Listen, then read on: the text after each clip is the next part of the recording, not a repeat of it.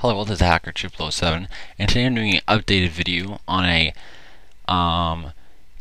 boot animation for my Windows 7 computer. Turn my computer on now, as you guys can see. If you want to know how to do this, I'll have a download link in the description below to download this specific boot, and then a video on how to do it. This is the actual boot.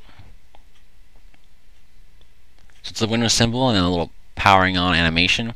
As you guys can see, there's a little Hacker 7 at the bottom, and it doesn't say starting Windows. So that's how the boot animation works, guys. And then after that, it blanks out, and then the login screen pops on my other monitor. And that's about it, guys, for this video. At the end of the video, I'll have the boot animation part there again, play again. And besides that, guys, have a great day. This is the Hacker 7. I'm signing off.